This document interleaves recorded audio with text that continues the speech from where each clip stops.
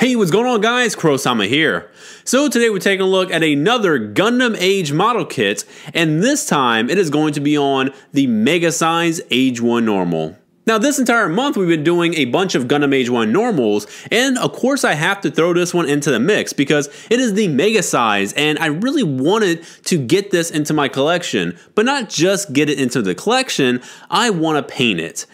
However, I'm just really backlogged when it comes to painted builds, so this one's going to have to go into the painted builds backlog section of my closet, which is really unfortunate, but it is going to look good once I get around to it. So for the time being, I want to show all you guys and gals how it looks straight out of the box. Now another key note to make is that this I did not build. I bought this as a pre-built model kit over at Book Off. It is missing a couple accessories such as one beam saber effect part and both of the beam dagger effect parts. It sucks, and I really hate the fact that I just don't have that in my arsenal, but I'm looking forward to in the future maybe coming across a brand new in-box Gundam AGE-1 Normal Mega Size. So I would just paint another one, to be honest. This one, I don't know what I'm going to do with. I'm probably just going to paint it up normal colors, or I'm gonna mute some of the colors because I think maybe having it too vibrant in contrast with the MG as well as the HD I'm painting, maybe I could do something different. So more or less, maybe mute the colors altogether. And this video is sponsored by New Type. If you want to get some model kits for your own, especially some Gundam Age model kits, check out their site and see what they have. Now, I know a lot of people are probably going to point out that this looks a lot like the Master Grade. That's a yes and a no. What actually happened is the design, the original design of this thing has a detailed up version before the model kits came out. And in the detailed up version, those vents on like the arms and legs and everything, that's already implemented. And if you look at episode 1 of Gundam Age, you do see that the Gundam has those like little vents on the arms. So it's not necessarily that this is copying the Master Grade. It's just that it's staying faithful to the actual illustration art, which I really do like. Crow. Oh no, Steve, not this review. You can interrupt any other review, but why this one? I don't like how you're talking so goddamn highly about that Mega Size.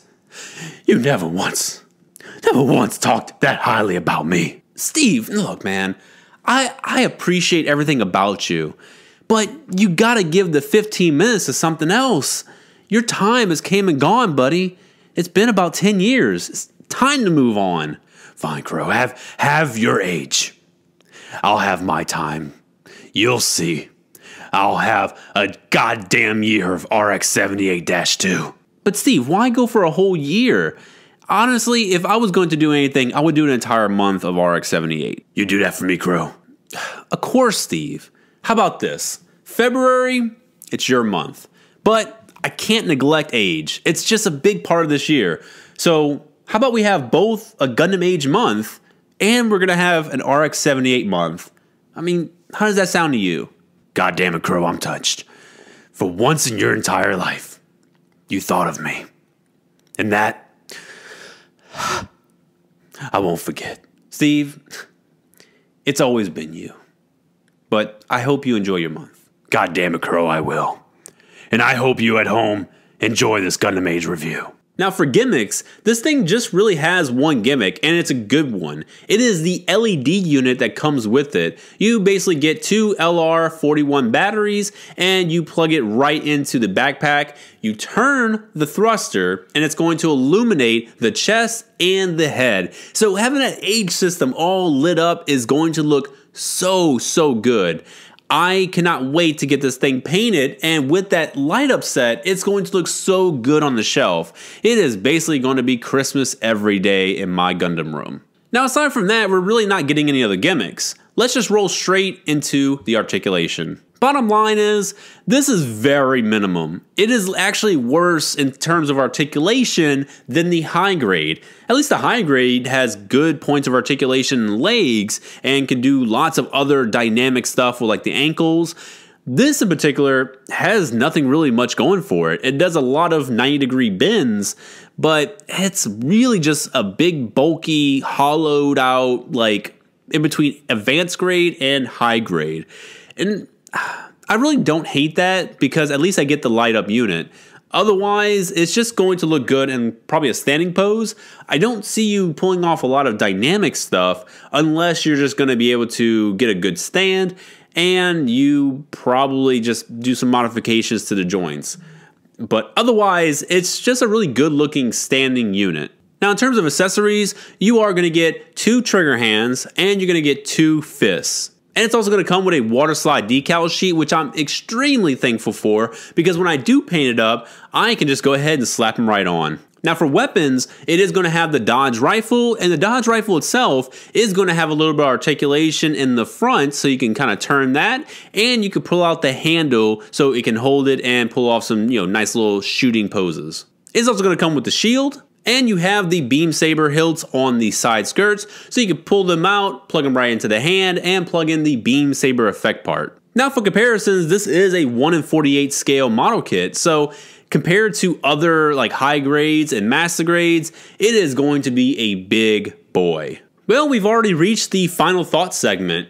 Honestly, I love this kit, and I really have to just immediately tell you guys to cop it as soon as you can. Now, there's always that little asterisk. It's like you cop it only if the price allows. I would say if you find this for anything under like $100, it's immediate buy. If it's over $100, yeah, probably wait on the price going down. Don't expect at all for this to get a re-release. I just don't see it happening. Like, you could possibly potentially get one in the future, but how far in the future? That's the big question. Really, just be satisfied on getting one that's used like I did. That cost like $30 and paint it up, detail it, all that good stuff. Or if you're going to find it brand new, you're going to have to just really hunt. I've been hunting the Yahoo auctions, and I managed to get one for about $50 on Yahoo auctions, but for whatever reason, they canceled on me, and I really hated that. So finding a new one without someone just canceling your order immediately, it's going to be a little bit hard, but I did find one for under $50, and I think I found another one for around $80 or $90, but I'm really, I'm a cheapskate, and I figured I already have one, so I'm going to wait around for one that's probably going to be under $60. But if you do find it for under $100, I'm telling you guys, you need to get this model, and I would encourage you to go ahead and paint it up. Otherwise, I think just slapping some decals on it, doing some panel lining, that's good enough. But that's all from me, guys. So thank you to all the members, thank you to all the viewers and the subscribers of the channel. Honestly, I cannot be doing this without all your support. So every time you leave a like or subscribe, it definitely helps tremendously. But other than that, I'll be seeing you in the next Gundam Age review. Bye-bye.